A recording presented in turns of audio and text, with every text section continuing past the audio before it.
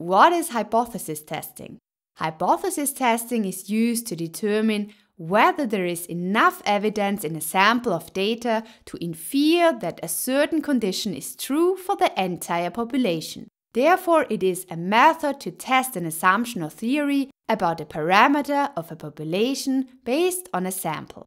What is the population and what is the sample? The population is the whole group we're interested in. If you want to study the average height of all adults in the United States, then the population would be all adults in the United States. The sample is the smaller group we actually study, chosen from the population. For example, 150 adults were selected from the United States. And now we want to use the sample to make a statement about the population. And here are the 6 steps how to do that. Number 1, hypothesis. First, we need a statement, a hypothesis that we want to test. For example, you want to know whether a drug will have a positive effect on blood pressure in people with high blood pressure. But what's next? In our hypothesis, we stated that we would like to study people with high blood pressure. So our population is all people with high blood pressure in, for example, the US. Obviously, we cannot collect data from the whole population. So we take a sample from the population. Now we use this sample to make a statement about the population. But how do we do that? For this we need a hypothesis test. Hypothesis testing is a method for testing a claim about a parameter in a population using data measured in a sample. Great, that's exactly what we need. There are many different hypothesis tests. And at the end of this video I will give you a guide on how to find the right test.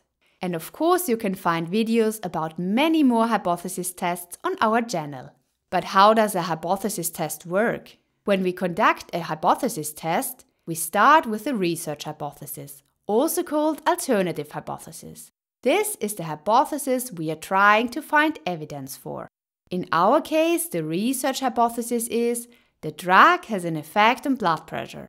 But we cannot test this hypothesis directly with a classical hypothesis test. So we test the opposite hypothesis, that the drug has no effect on blood pressure. But what does that mean?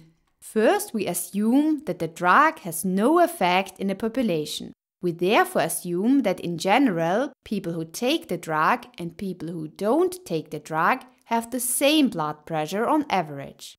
If we now take a random sample and it turns out that the drug has a large effect in the sample, then we can ask how likely it is to draw such a sample or one that deviates even more if the drug actually has no effect. So in reality, on average, there is no difference in the population.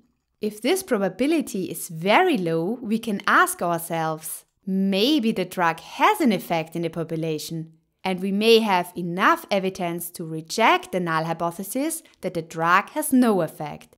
And it is this probability that is called the p-value. Let's summarize this in 3 simple steps. Number 1, the null hypothesis states that there is no difference in the population. Number 2, the hypothesis test calculates how much the sample deviates from the null hypothesis. Number 3, the p-value indicates the probability of getting a sample that deviates as much as our sample or one that even deviates more than our sample, assuming the null hypothesis is true. But at what point is the p-value small enough for us to reject the null hypothesis? This brings us to the next point, statistical significance. If the p-value is less than a predetermined threshold, the result is considered statistically significant. This means that the result is unlikely to have occurred by chance alone, and that we have enough evidence to reject the null hypothesis. This threshold is often 0.05. Therefore, a small p-value suggests that the observed data, our sample, is inconsistent with the null hypothesis. This leads us to reject the null hypothesis in favor of the alternative hypothesis. A large p-value suggests that the observed data is consistent with the null hypothesis, and we will not reject it. But note, there is always a risk of making an error. A small p-value does not prove that the alternative hypothesis is true. It is only saying that it is unlikely to get such a result or a more extreme when the null hypothesis is true.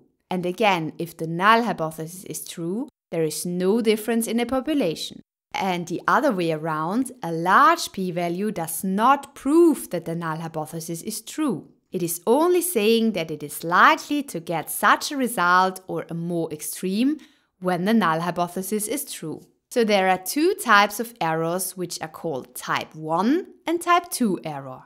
Let's start with the type 1 error. In hypothesis testing, a type 1 error occurs when a true null hypothesis is rejected. So in reality, the null hypothesis is true, but we make the decision to reject the null hypothesis.